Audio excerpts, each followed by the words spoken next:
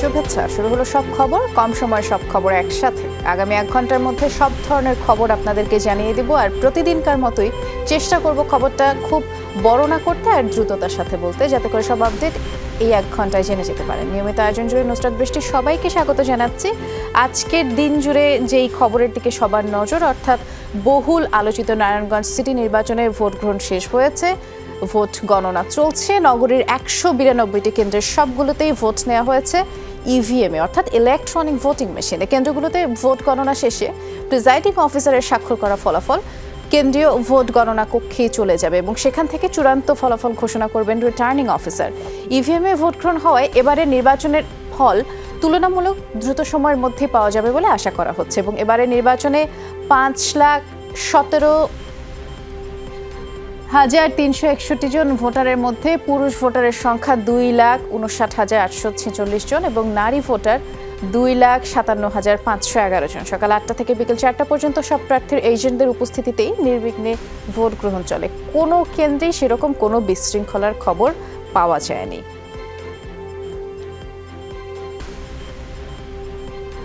দুই বড় প্রার্থীর সাথে আমাদের সহকর্মীরাও আছেন এবং সারাদিনকার যেই খবরাখবর আপনাদেরকে জানিয়েছে।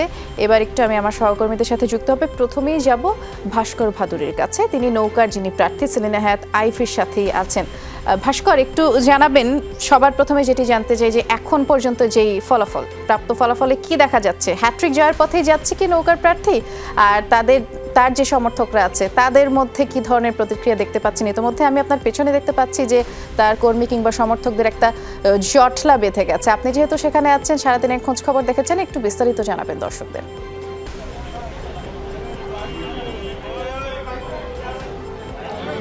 বৃষ্টি যেহেতু জটলা বেজে গেছে আপনি দেখতেই পাচ্ছেন, তো সেক্ষেত্রে উচ্ছ্বাসের আপাতত এখন পর্যন্ত কোনো চিত্র আমরা দেখতে পাচ্ছি না।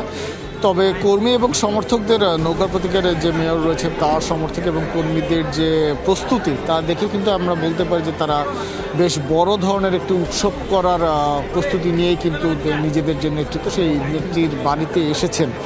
সকালের ঘটনাগুলো বলতে চাচ্ছি যে সকাল 11:15টার দিকে নৌকার প্রতীকের প্রার্থী ডক্টর সেলিনা হায়াত আইভি তিনি কিন্তু প্রথম ভোট দেন এবং ভোট দেওয়ার পরপরই তিনি পুরো নারায়ণগঞ্জে যে 192টি ভোট কেন্দ্র রয়েছে সেই ভোট কেন্দ্রের সবকটিতে যেতে না পারলেও অধিকাংশগুলোতে তিনি যাওয়ার চেষ্টা করেন। যেগুলোর বিষয়ে অভিযোগ ছিল সেই অভিযোগের বিপরীতে তিনি কর্মী এবং সমর্থকদের সাথে কথা বলেন এবং তারপরে তিনি মূল নারায়ণগঞ্জ শহর এবং তার পাশাপাশি বন্দরের যে এলাকাগুলো রয়েছে সেই এলাকাগুলোতেও কিন্তু তিনি যান। এই তার পুরো ভোট মাঠ পর্যায়ের যে ভোট পর্যবেক্ষণ, সেই ভোট পর্যবেক্ষণ শেষে তিনি বিকাল 5:30টার সময় তিনি কিন্তু তার যে নিজ বাসভবন হোয়াইট প্যালেস সেখানে এসে কিন্তু তিনি প্রবেশ করেন। বেশি এখানে একটি বিষয়, সারাদিনই কিন্তু গণমাধ্যম কর্মীরা তার সঙ্গে কথা বলতে চেয়েছিল, কিন্তু তিনি গণমাধ্যম থেকে নিজেকে দূরে সরিয়ে রেখেছিলেন এবং শেষ পর্যন্ত তিনি যখন 5:30টার সময় নিজ বাসভবনে প্রবেশ করেন তখন আমরা তার সাথে যখন কথা বলতে গিয়েছিলাম তিনি কিন্তু বলেছেন যে অপেক্ষা করতে, এবং তারপর পরে গণমাধ্যম কর্মীদের জন্য তার বাসভবনের পাশে যে মিডিয়া সেলটি রয়েছে সেটি খুলে দেওয়া হয়েছে এবং এখানে আনুষ্ঠানিকভাবে বিভিন্ন ফলাফল ঘোষণা করা হচ্ছে। মেয়র পদপ্রার্থী ডক্টর সেলিনা হায়াত আইভির যে নির্বাচনী সেল রয়েছে সেই নির্বাচনী সেলের পক্ষ থেকে এখানে একটি বিষয় উল্লেখ করতে চাচ্ছি যে এখন পর্যন্ত ডক্টর সেলিনা হায়াত আইভির যে নির্বাচনী সেল সেই নির্বাচনী সেলের পক্ষ থেকে মোট 10টি কেন্দ্রের ফলাফল কিন্তু প্রকাশ করা হয়েছে। যদিও আমাদের হাতে এখন পর্যন্ত যে মোট 54টি ভোট কেন্দ্রের ফলাফল এসে বিভিন্ন মাধ্যম থেকে এসে জড়া হয়েছে সেই 54টির ক্ষেত্রে প্রতিটিতেই কিন্তু ডক্টর সেলিনা হায়াত আইভি কিন্তু ইতিমধ্যে এগিয়ে আছেন। মূলত এই পরিস্থিতিটা বুঝতে পেরেই কিন্তু আপনার প্রথম যে আপনি প্রস্তুতি করছিলেন যে হয়তো বা হ্যাট্রিক জয়ের পথে যাচ্ছে কিনা নারায়ণগঞ্জের মেয়র, আমরা পরিস্থিতি এখন পর্যন্ত অনেকটা সেদিকেই কিন্তু ইঙ্গিত দিচ্ছে। কারণ সকাল থেকে আমি বলছিলাম যে এবারের ভোটের অন্যতম একটি বড় যে বিষয় হয়েছে যে পরিবর্তন নাকি ধারাবাহিকতা। সেক্ষেত্রে আমরা হয়তো বা আপাত দৃষ্টিতে যে সকল তথ্য এবং কর্মীদের আচরণ এবং তার পাশাপাশি রাজনৈতিক যে আবহ সব কিছু দেখে হয়তো বা মনে হচ্ছে যে পরিবর্তন নয়, ধারাবাহিকতার দিকে যাচ্ছে নারায়ণগঞ্জ সিটি কর্পোরেশন। বিস্তারিত তথ্য জানিয়েছেন এবং তথ্য সংগ্রহ করতে থাকেন। আমরা আবারও সংবাদের কোনো এক পর্যায়ে আপনার কাছে ফিরবো। ভাস্কর, এই মুহূর্তের আপডেট জানানোর জন্য ধন্যবাদ। দেখতে পাচ্ছি সহকর্মী সাফা অপেক্ষমান ভোটের যে চূড়ান্ত ফলাফল ঘোষণার কেন্দ্রীয় নিয়ন্ত্রণ কক্ষ, সেখানে তিনি আছেন। সাফা, কি খবর আছে আপনার হাতে? কেন্দ্র থেকে তো ফলাফলে আমরা দেখছি যে নৌকার প্রার্থী এগিয়ে আছেন, যেমনটি মাত্রই ভাস্কর জানাচ্ছিল, আসলে হ্যাট্রিক জয়ের পথে আছেন আপাত দৃষ্টিতে মনে হচ্ছে। রিটার্নিং অফিসার ঘোষিত যে ফলাফল, সেটি আসলে কি বলে একটু দর্শকদের জানিয়ে দিবেন।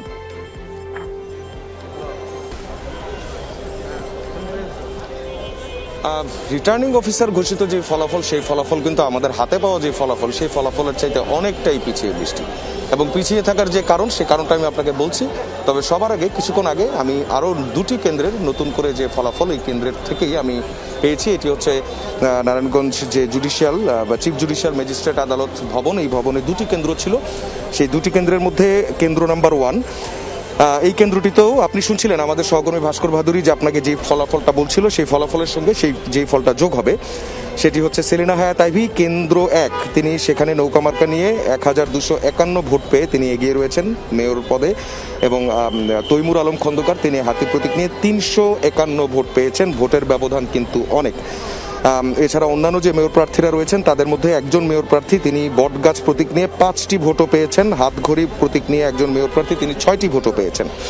তার পাশেই যে কেন্দ্রটি অর্থাৎ ভোট কেন্দ্র 2, এই দ্বিতীয় কেন্দ্রটিতে 1162 ভোট পেয়ে সেলিনা হায়াত আইভী এগিয়ে রয়েছেন, যেখানে তৈমুর আলম খন্দকার হাতি প্রতীক নিয়ে তিনি 703 ভোট পেয়েছেন। এখানে একটি মাত্র ভোট পেয়েছেন মোহাম্মদ জসিমউদ্দিন বটগাছ প্রতীকে, যিনি আগের কেন্দ্রে মাত্র 5টি ভোট পেয়েছিলেন। 10টি ভোট পেয়েছেন কামরুল ইসলাম। এছাড়া 7টি ভোট পেয়েছেন মোহাম্মদ রাশেদ ফেরদৌস। এখানে এই দুটি কেন্দ্রে টোটাল যে ভোটার সংখ্যা ছিল, সেই ভোটার সংখ্যার জায়গা থেকে যদি বলি, সেখানে প্রথম কেন্দ্রটিতে ভোটার সংখ্যা ছিল 3018 জন, এবং দ্বিতীয় যে কেন্দ্রটি, সেই কেন্দ্রটিতে 3252 জন তারা এই কেন্দ্রগুলোতে ভোটার ছিলেন। সব মিলিয়ে ভোট দিয়েছেন 1665 ভোট কেন্দ্র প্রথমটিতে, এবং দ্বিতীয় যে কেন্দ্রটি, সেই কেন্দ্রটিতে ভোট দিয়েছেন 2004 জন। অর্থাৎ ভোটের যে কাস্টিংয়ের কথা যদি বলি, সেটি বলতে গেলে কাস্টিং কিন্তু বেশ ভালো হয়েছে। অর্থাৎ আপনি সকাল থেকে যে পরিস্থিতিটা দেখছিলেন, ভোটারদের উপস্থিতি যেটা সবচেয়ে বেশি চোখে পড়ার মতো ছিল সকাল থেকে, এবং দুপুরের যে সময়টা, সেই সময়টাও কিন্তু ভোটার উপস্থিতি খুব একটা কম ছিল না। টানা ভোট গ্রহণ হয়েছে। তবে ইভিএমে বেশ মানুষজনের বুঝতে কিছুটা দেরি হওয়ার কারণে কিন্তু ইভিএমের যে বাস্তবতা, সেই বাস্তবতায় কিছুটা দেরি হয়েছে। এটিও আসলে ঠিক, যেমন হচ্ছে যে ইভিএমে অনেক কিছু বুঝে উঠতে পারছিল না, তাদেরকে বোঝাতে যেয়ে অনেকটা সময় লেগেছে, সেই জন্য কিন্তু ভোট গ্রহণে কিছুটা বিলম্ব হয়। ইভিএম বুঝতে একটু দেরি হয়, ভোট গ্রহণে বিলম্ব হলেও ইভিএম এর কারণে আবার ভোটের যে রেজাল্ট, এটা একটু তাড়াতাড়ি পাওয়া যাবে, যেমনটি আপাতদৃষ্টিতে বোঝা যাচ্ছে। এবং বিকেল 5টার আগে থেকেই তো ফল আসতে শুরু করেছে, যেহেতু সবগুলো কেন্দ্রে এবার ইভিএম এ ভোট হলো। সেক্ষেত্রে কি মনে হচ্ছে সাফা, পূর্ণাঙ্গ যে আনুষ্ঠানিক ফলাফল, সেটি আসলে কটা নাগাদ পাওয়া যেতে পারে?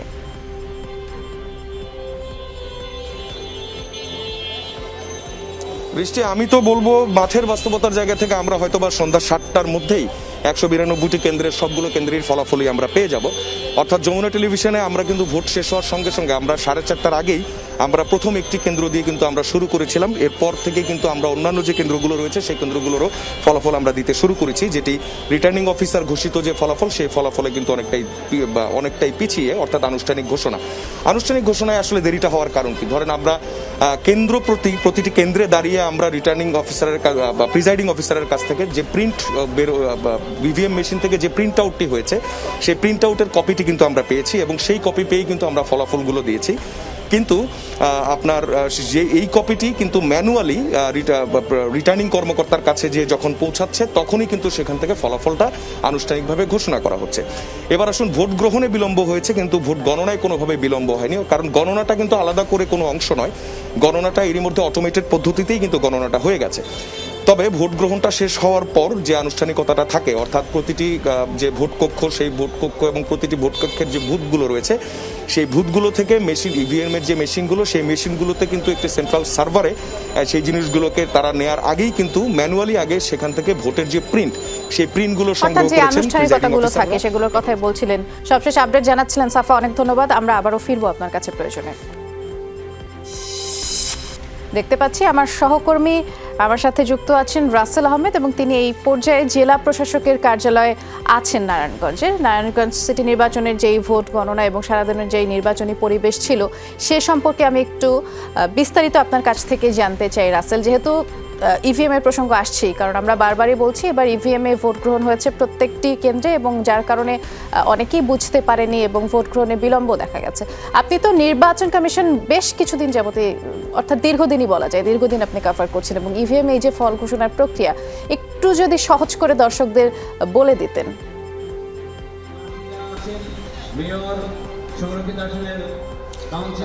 ফল গ্রহণের প্রক্রিয়া সম্পর্কে আসলে এরই মধ্যে আমাদের সহকর্মী আকলাকুল সাহেব অনেকটা বলেছে, তারপরও আমি আরেকটু যদি যোগ করতে চাই, ফল গ্রহণের প্রক্রিয়ার মধ্যে আসলে যতটুকু পরিবর্তন হয়েছে সেটি কেবলমাত্র যেই ভোট কেন্দ্রে যে ব্যালটটি গণনা করা হতো সেই ব্যালটটি গণনা করতে 1.5 থেকে 2 ঘন্টার মতো সময় লেগে যেত, ভোটার সংখ্যার উপর ভিত্তি করে সেই সময়টি কম বেশি হতো।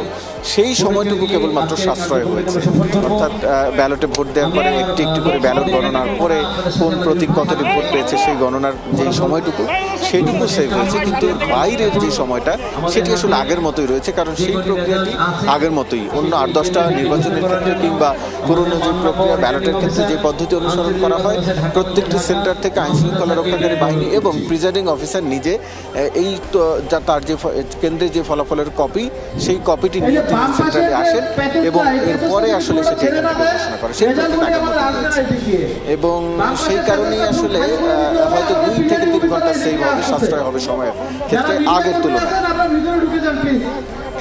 আমার মনে হচ্ছে যে যেভাবে আপনি বললেন তাতে একটু সহজ হলো ইভিএম এর যে প্রক্রিয়াটা দর্শকদের বুঝবার জন্য, কারণ এবার প্রত্যেকটি কেন্দ্রে যেহেতু ইভিএম এ ভোট গ্রহণ করা হয়েছে। যদি একটু পেছনে যেতে চাই, পেছনের দিকে তাকাই, অর্থাৎ 2011-তে কিন্তু আপনি জানেন রাসেল প্রায় 70% ভোট পড়েছিল এবং 2016-তে এসে সেটি 62% মতো। আজকে সারাদিনের যে ভোট গ্রহণের চিত্র আপনারা দেখেছেন, বেশ কিছু কেন্দ্র কভারও করেছেন, কি মনে হয় ভোট পড়ার হার আসলে কেমন হতে পারে? আরেকটি বিষয় জানতে চাই, মেয়রদের খবর তো আমরা জানাচ্ছিলাম, কাউন্সিলরদের যে ফলাফল সেটি আসতে শুরু করেছে কিনা, কারণ ভোটের মাঠে কাউন্সিলরও তো একটা বড় ফ্যাক্টর।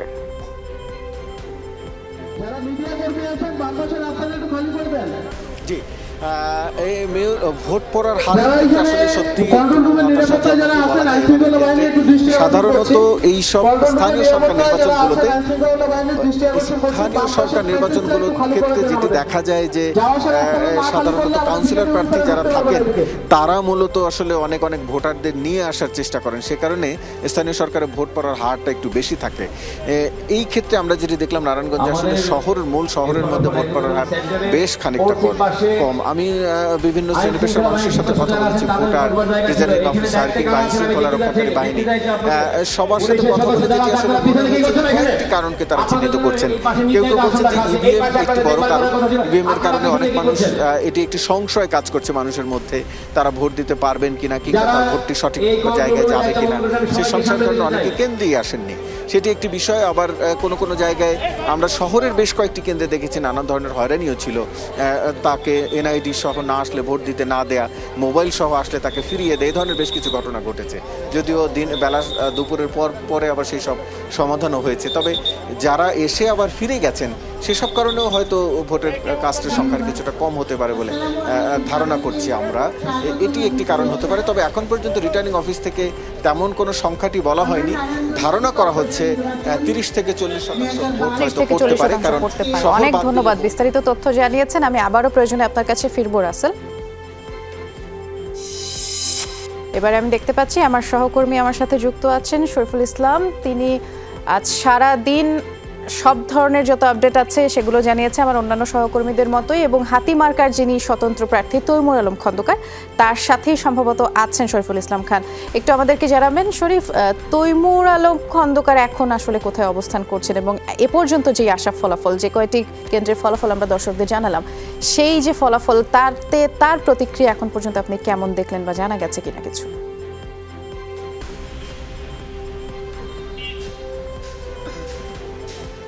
বৃষ্টির তৈমুর আলম খন্দকার এখন তার বাসভবনে আছেন।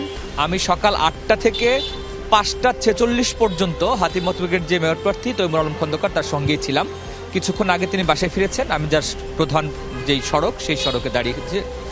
শেষ পর্যন্ত যখন আমাদের সঙ্গে কথা হয় তখনও তিনি বলেছেন যে জনগণ যে রায় দিবেন সেই রায় মেনে নেবেন।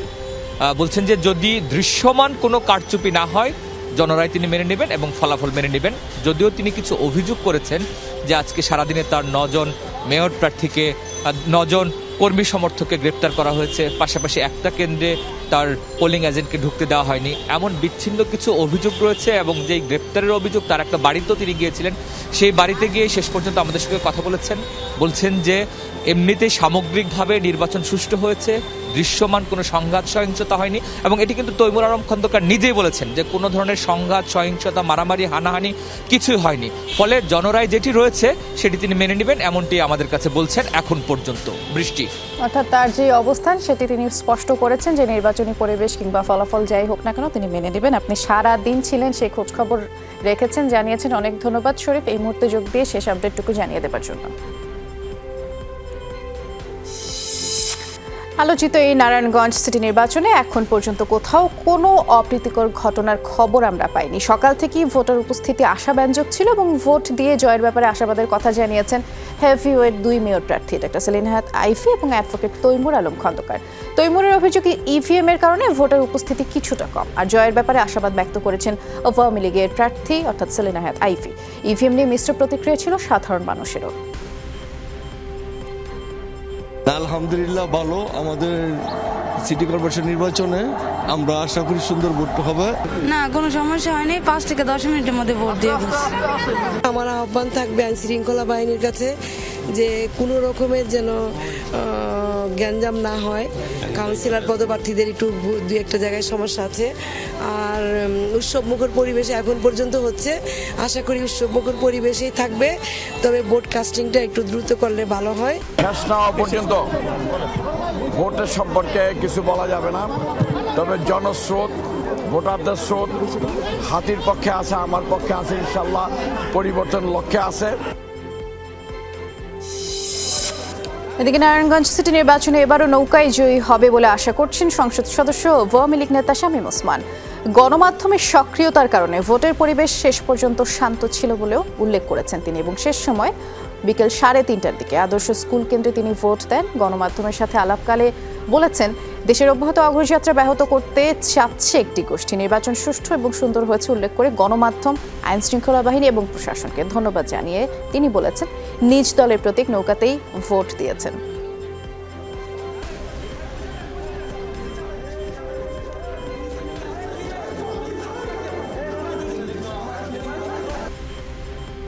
আল্লাহ রহমতে নারায়ণগঞ্জে শান্তিপূর্ণ নির্বাচন হয়েছে।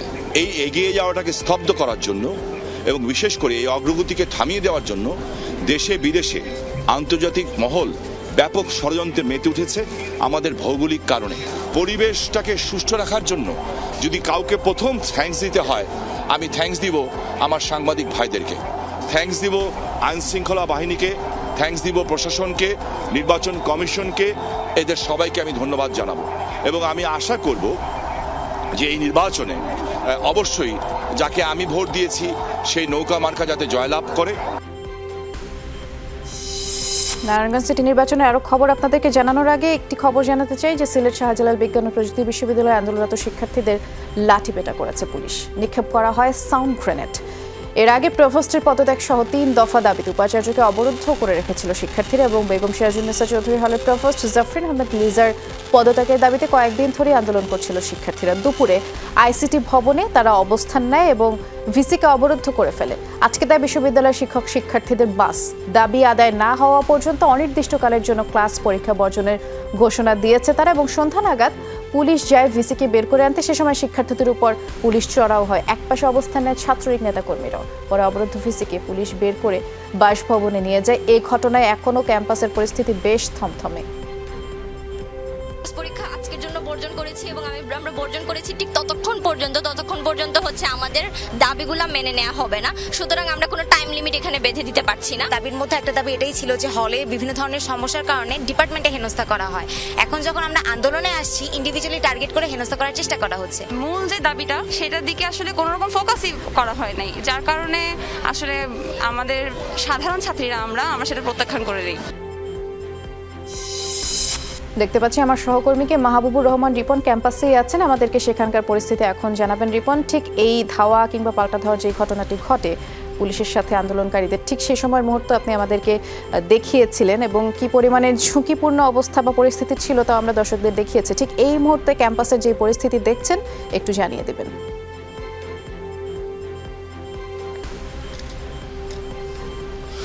বৃষ্টি, আসলে এই মুহূর্তে পুলিশের মতে, পুলিশ যেটা বলছে, তারা যেটা বলছে ক্যাম্পাস এখন শান্ত।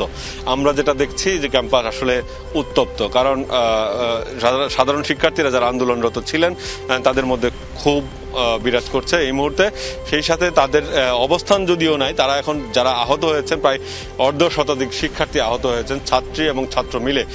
বিশেষ করে বেশ কিছু ছাত্রী আহত হয়েছেন, তাদের উপরেও কিন্তু পুলিশরা লাঠিপেটা করেছে। আমরা যেটা সেই প্রত্যক্ষদর্শী ছিলাম গণমাধ্যম কর্মীরা, এবং ছাত্রদের উপরে বেধড়ক লাঠিপেটা করেছে এবং যারা আহত হয়েছেন তাদেরকে নিয়ে বিভিন্ন হাসপাতালে ছুটছেন আন্দোলনকারীরা। সেই সাথে পুলিশ যেটা বলতে চাইছে যে তাদেরও 10 জন পুলিশ সদস্য আহত হয়েছে। আমরা যেটা দেখতে পেয়েছি, পুলিশের যিনি ডিসি রয়েছেন উত্তরের, সিলেট মেট্রোপলিটন পুলিশের, তিনিও আহত হয়েছেন।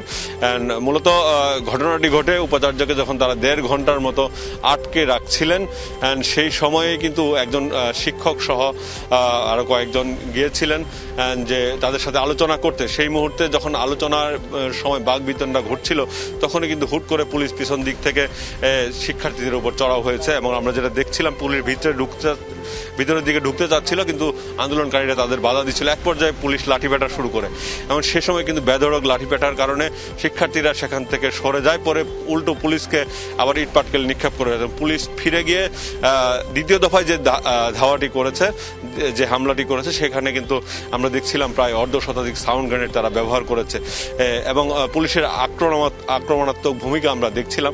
এবং সবশেষ যখন শিক্ষার্থীরা সেখান থেকে সরে যায়, তখন উপাচার্যকে সেখান থেকে উদ্ধার করে তারা উপাচার্যের বাসভবনে নিয়ে যান। আর এই মুহূর্তে আসলে সাধারণ শিক্ষার্থীরা, আন্দোলনরত শিক্ষার্থীদের কাউকে আমরা ক্যাম্পাসের এই যেখানে তারা আন্দোলন করছিল সেখানে আমরা দেখতে পাচ্ছি না। আসলে পুলিশ কতটা ক্ষিপ্ত ছিল আমি দেখে, এই মুহূর্তে এই আন্দোলনরত স্থানে কিন্তু শিক্ষার্থীরা ছিলেন না, কিন্তু পুলিশ তাদের ব্যবহৃত মাইক এবং যে সরঞ্জামগুলো ছিল সেগুলোও কিন্তু ভেঙেছে, আমরা দেখেছি দূর থেকে। এখন দর্শকদের দেখাতে যে তাদের আক্রোশটা কতটুকু ছিল। বেশ কিছু কারণও ছিল, যেহেতু পুলিশের যে ধাওয়াটা পুলিশ দ্বিতীয় দফায় খেয়েছিল, সেখানে বেশ কিছু পুলিশ আহত হয়েছে। সেই ক্ষোভ থেকে তারা হয়তো এই কাজটি করেছে। বৃষ্টি, একটি কথা বলে রাখি, এই মুহূর্তে আসলে ক্যাম্পাস অনেকটাই উত্তপ্ত আমাদের কাছে, যদিও প্রশাসনের পক্ষ থেকে বলা হচ্ছে ক্যাম্পাস এখন শান্ত রয়েছে।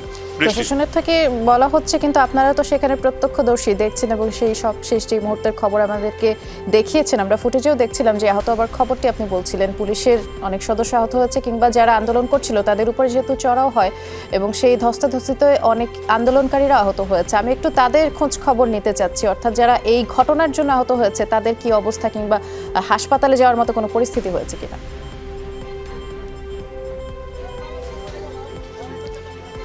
হ্যাঁ, বৃষ্টি ঠিকই বলেছেন যে এখানে প্রায় অর্ধশতাধিক, আমরা যেটা দেখছিলাম তাদের উপর যেভাবে চড়াও হয়েছিল, যাদের উপরই পুলিশ চড়াও হয়েছে তারাই কিন্তু হাসপাতালে যাওয়ার মতো আহত হয়েছে। কারণ পুলিশের হাতে যে লাঠিটি ছিল সেটা এক ধরনের লাঠি ছিল এবং সেই কারণেই কিন্তু আহত হয়েছে তারা।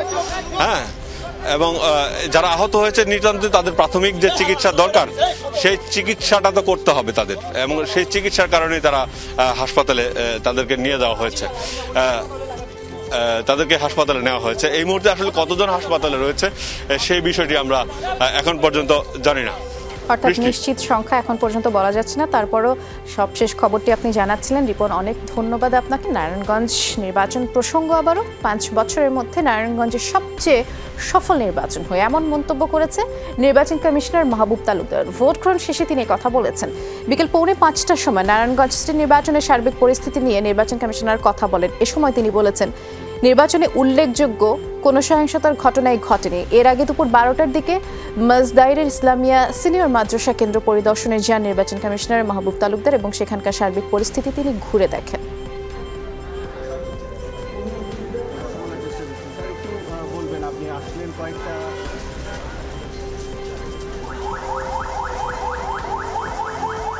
এই নির্বাচনে উল্লেখযোগ্য কোনো সংঘর্ষ ও সন্ত্রাসের ঘটনা ঘটেনি।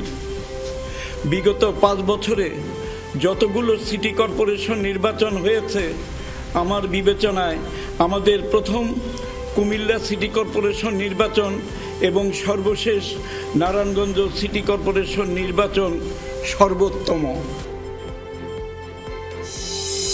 এবার যদি একটু ভোটারদের প্রতিক্রিয়া জানাই, অর্থাৎ নারায়ণগঞ্জ সিটি নির্বাচনে যে আজকের ভোটের পরিবেশ তা নিয়ে সন্তোষ প্রকাশ করেছেন সাধারণ ভোটাররাও। শান্তিপূর্ণভাবেই পছন্দের প্রার্থীকে তারা ভোট দিতে পেরে বেশ খুশি। তবে ভোট কেন্দ্রে ইলেকট্রনিক ভোটিং মেশিন, যার কথা বারবার আমরা বলছিলাম যে ইভিএম ব্যবহারের কারণে অনেকেই বিপাকে পড়েছেন এবং এতে ভোট দিতে সময়টাও বেশি লেগে গেছে। বিশেষ করে যারা বয়স্ক ছিলেন এবং নারীরা অনেকেই এই পদ্ধতিতে ভোটদানে সমস্যায় পড়েছেন। এছাড়া ভোট কেন্দ্রে মোবাইল নিয়ে প্রবেশ করা যাবে না, প্রিজাইডিং অফিসারদের এমন নির্দেশনায়ও অনেক ভোটাররাই ভোগান্তিতে পড়েছেন। অনেকেই মোবাইল নিয়ে প্রবেশ করায় তাদেরকে ভোট দিতে দেওয়া হয়নি এবং তারা বলছেন যে আগে থেকে এমন কোনো নির্দেশনার খবর তাদেরকে জানানো হয়নি, যার কারণে তারা মোবাইল ফোন নিয়ে কেন্দ্রে গেছেন। আবার অনেকে যখন ইভিএমে ভোট দিতে গেছেন তাদের কাছে এই বিষয়টি খুব বেশি সহজ মনে হয়নি, কিংবা অনেক আগে থেকে জানা ছিল না বলে ভোট দিতে বিলম্ব হয়।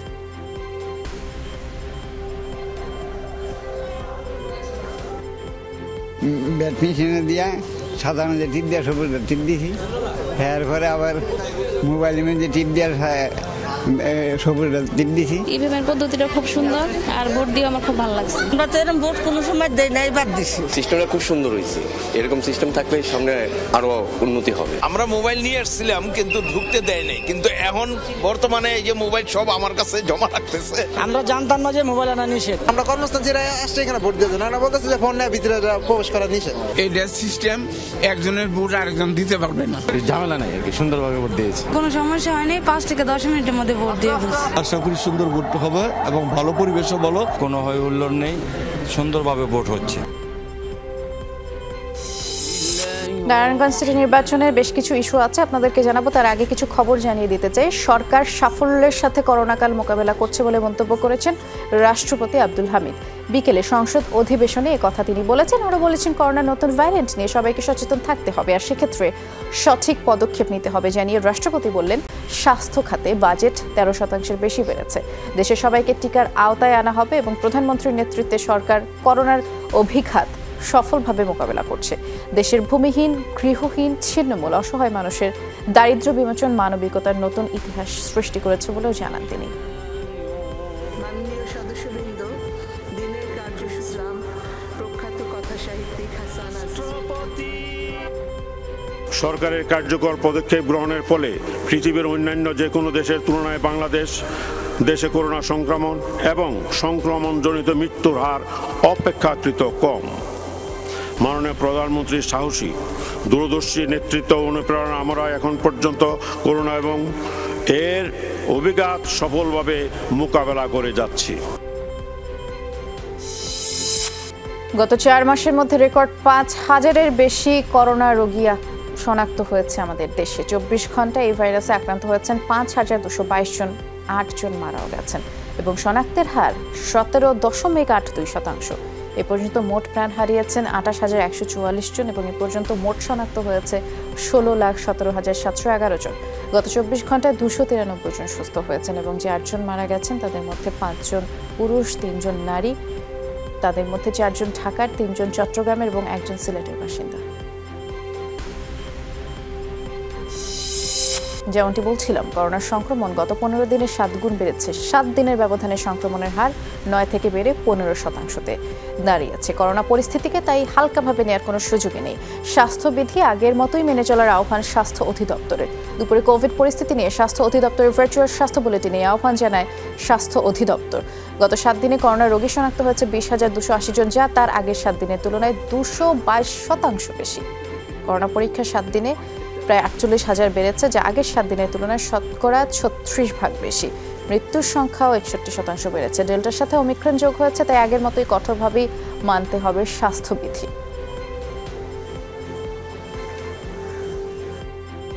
গত 7 দিনে শনাক্ত হয়েছেন 20,280 জন রোগী, যেটি পূর্ববর্তী সপ্তাহের তুলনায় 13,980 জন বেশি।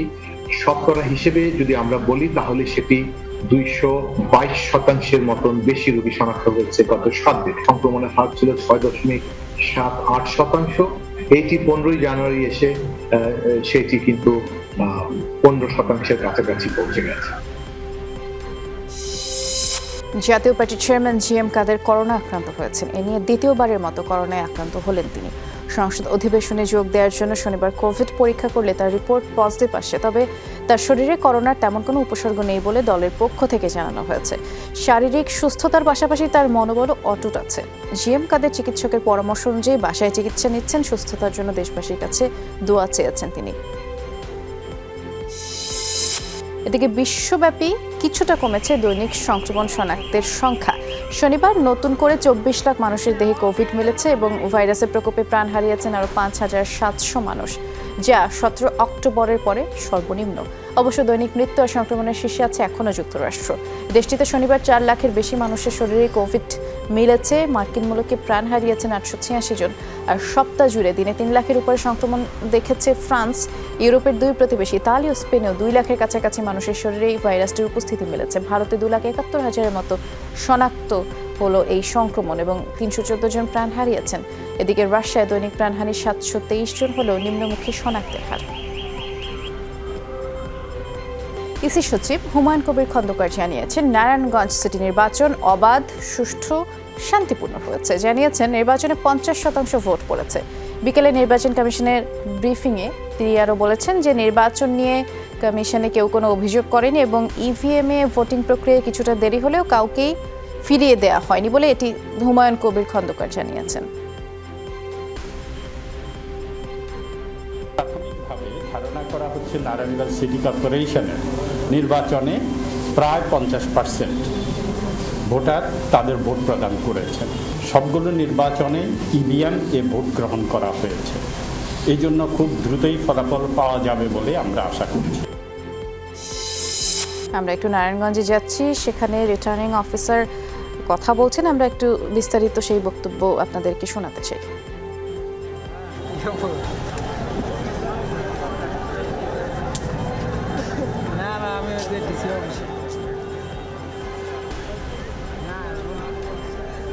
আছি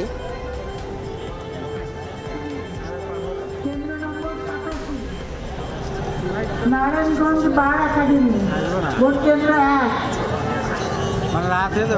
দেয়ালঘড়ি 153, হাতি 618, হাতপাখা 73, ঘোড়া 6, বটগাছ 2, হাতঘড়ি 1, নৌকা 911।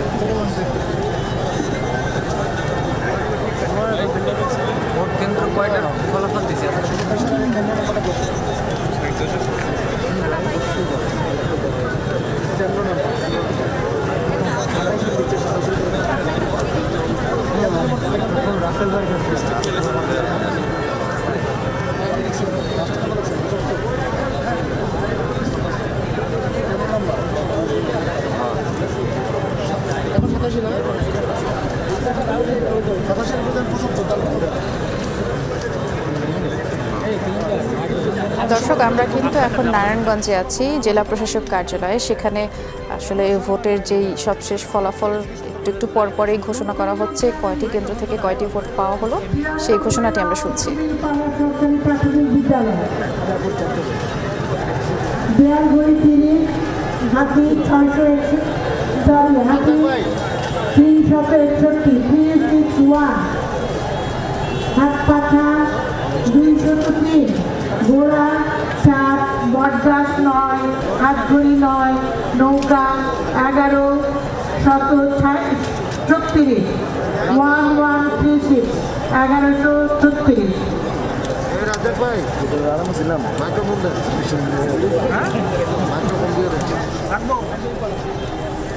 দর্শক, আমরা জেলা প্রশাসকের কার্যালয়ে ছিলাম এবং সেখান থেকে কিছুক্ষণ পর পরে যে কয়টি কেন্দ্রের ফলাফল পাওয়া যাচ্ছে আনুষ্ঠানিকভাবে বিবৃতি দিয়ে ঘোষণা করা হচ্ছে। এছাড়াও আপনারা যমুনা টেলিভিশনের পর্দায়ও স্ক্রলে আমরা দেখাচ্ছি কয়টি কেন্দ্র থেকে কতগুলো ভোটের সংখ্যা, সেটিও আপনারা সবশেষ আপডেট জেনে যাচ্ছেন। পরবর্তী সংবাদে যাব।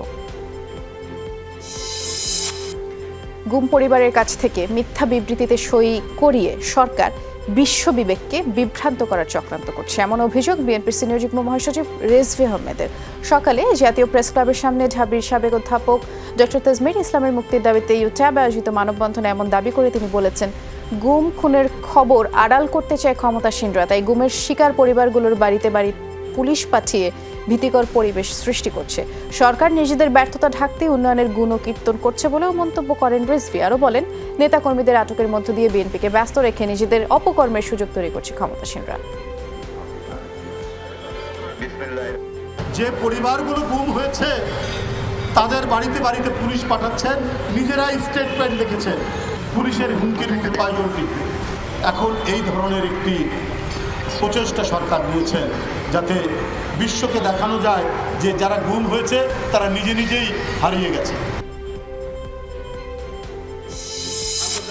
ধান উৎপাদনে ভূগর্ভস্থ পানির ব্যবহার এবং ভূগর্ভে পানির সংকট নিয়ে আরও বেশি গবেষণা হওয়া জরুরি, এমন মন্তব্য কৃষিমন্ত্রী ডক্টর আব্দুর রাজ্জাকের। দুপুরে ধান গবেষণা ইনস্টিটিউট আয়োজিত ভূগর্ভস্থ পানির স্থায়িত্ব, দেশের উত্তর পশ্চিমাঞ্চলে ধান উৎপাদনের শীর্ষ ওয়েবিনারে এমন মন্তব্য করে মন্ত্রী বললেন, ভূগর্ভের পানি যেভাবে কমছে সেভাবে পূর্ণ হচ্ছে না। ডিপ টিউবওয়েলের মাধ্যমে যেই পানি তোলা হয় সেটা পূর্ণ হওয়ার কোনো সুযোগই নেই। আরও বলেছেন যে বলা হয় প্রতি কেজি ধান উৎপাদনে 3 থেকে 5,000 লিটার পানির প্রয়োজন হয়, তবে গবেষণায় দেখা গেছে প্রতি কেজি ধান উৎপাদনে 1400 থেকে 1500 লিটারের বেশি পানির প্রয়োজন হয় না। কৃষিমন্ত্রী আরও বলেন যে বিজ্ঞানের এই যুগে বিষয়টি জাতির কাছে পরিষ্কার হওয়া জরুরি। 3000 থেকে 5000 লিটার পানি ইউজ হয় প্রতি কেজির জন্য। এটা এই স্টাডি থেকে অন্যান্য এর থেকে ইদানিং বলা হচ্ছে যেটা কোনো ক্রমেই 1400-1500 লিটারের বেশি নয়। কোনো কোনো এলাকায় দেখছে যে পার্মানেন্ট ডিপ্লিশন হয়েছে, সেগুলো আর রিচার্জ হচ্ছে না, উপরে আসছে না। এগুলোকে চিহ্নিত করতে হবে। শেরপুরে 70 বছর বয়সে এক বৃদ্ধাকে ঘাড় ধাক্কা দিয়ে রাস্তায় বের করে দিয়েছে তার পুত্রবধূ আর নাতি। সামাজিক যোগাযোগ মাধ্যমে এই ভিডিওটি ছড়িয়ে পড়েছে। প্রত্যক্ষদর্শীরা জানায়, নালিতাবাড়ি শহরের মেন রোডের বাসিন্দা দুই ভাই অসীম এবং অনুজ গাঙ্গুলির মধ্যে জমিজমা নিয়ে বিরোধ। শুক্রবার এ নিয়ে আবারও বিবাদ শুরু হলে বড় পুত্রবধূ উমাকে মারধর করে বৃদ্ধা অঞ্জলি। পরে পুত্রবধূ ও নাতি মিলে ঘাড় ধাক্কা দিয়ে অঞ্জলিকে রাস্তায় ফেলে দেয়। বৃদ্ধার মাথা ফেটে যায়। এতে তাকে উদ্ধার করে প্রথমে নালিতাবাড়ি হাসপাতাল, পরে শেরপুর হাসপাতালে নেওয়া হয় এবং সামাজিকভাবে পরে মীমাংসা হওয়ায় এ নিয়ে আর কোনো আইনি পদক্ষেপ নেয়নি পরিবারটি।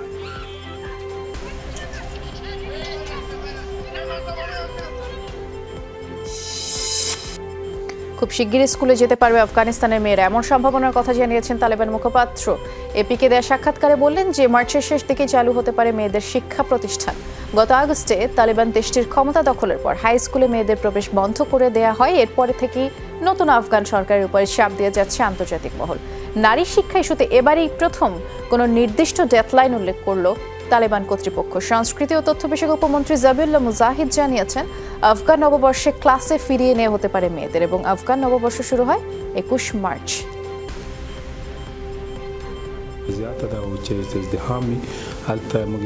অনেক প্রদেশেই হাই স্কুলে যাচ্ছে মেয়েরা, যেসব অঞ্চলে যেতে পারছে না ব্যবস্থা নেওয়া হচ্ছে।